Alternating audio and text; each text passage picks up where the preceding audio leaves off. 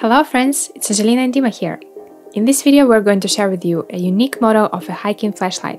This model is designed specifically for those hikers who are into ultralight backpacking and are always searching for the ways to reduce the weight of their pack. It seems to be one of the lightest flashlights we've ever held, yet at the same time it's one of the most versatile flashlights with the ability to adapt to various situations. So let's get into the review.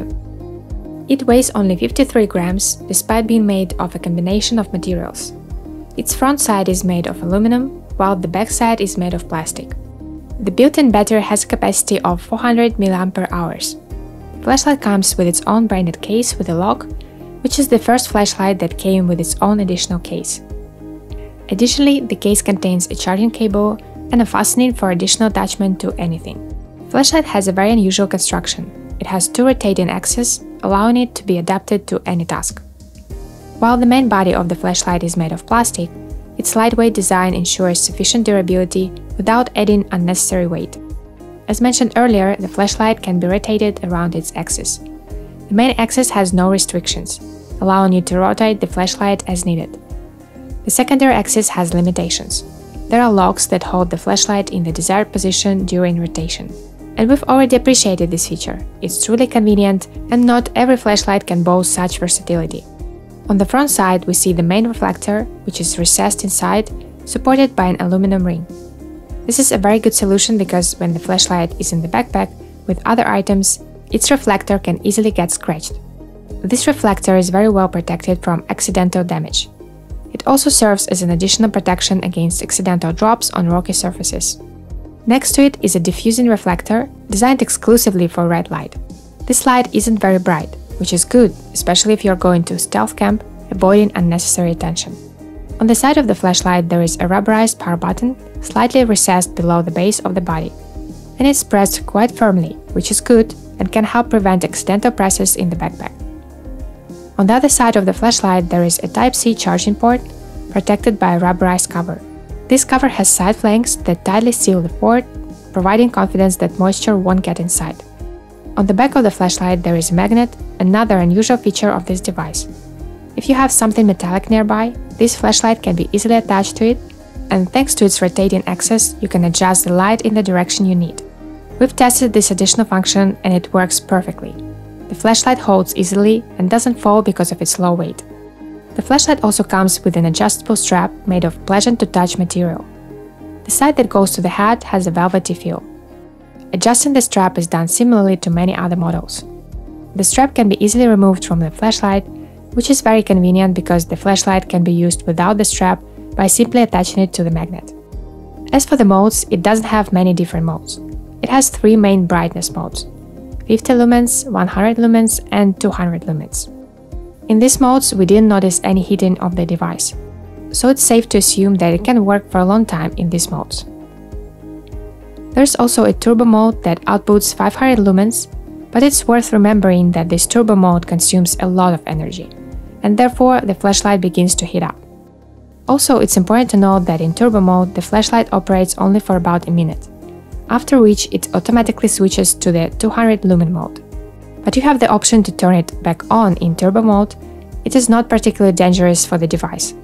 The only thing is that you'll quickly drain your battery. To turn on the flashlight, you need to briefly press the power button.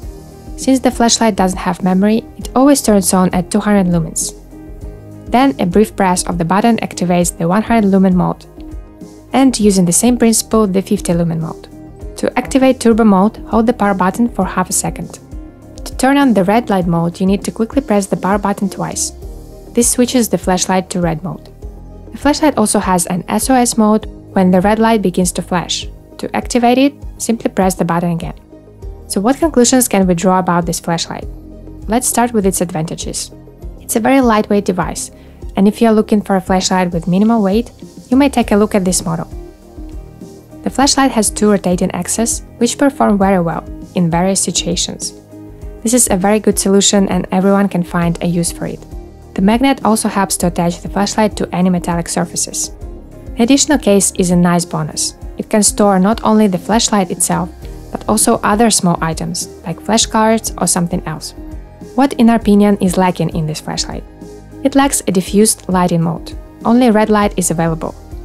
On each of the modern flashlights we reviewed, there is an additional mode with diffused lighting, which is a very useful function that would like to see in this flashlight too.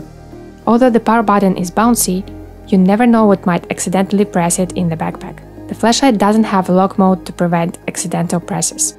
We have experience using the flashlight without the lock mode, and it happened quite often when the flashlight turned on inside the backpack, fully draining the battery.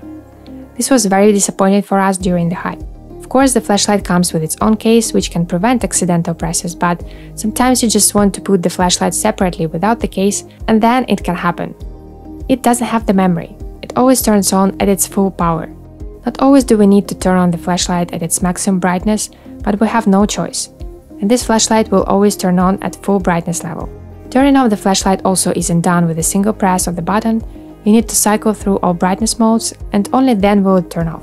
The flashlight lacks battery charge indication. Some might say that this is unnecessary, but we would still like to have an idea of how much charge is left, and whether it needs to be recharged or not.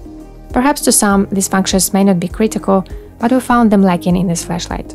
The brightness of this flashlight seemed quite low to us, but this can be explained by its small 400 mAh battery. The main advantage of this flashlight is its low weight and incredible flexibility in mounting. You can attach it anywhere. And this concludes our review for today. We're looking forward to your comments. Maybe you have a different impression of this device, share it with us, as it's very important for us to hear your feedback. If we missed something, you can add to the information in the comments, and it might help people to choose their perfect flashlight for hiking. Thanks for watching, guys, and see you in the next video. Bye!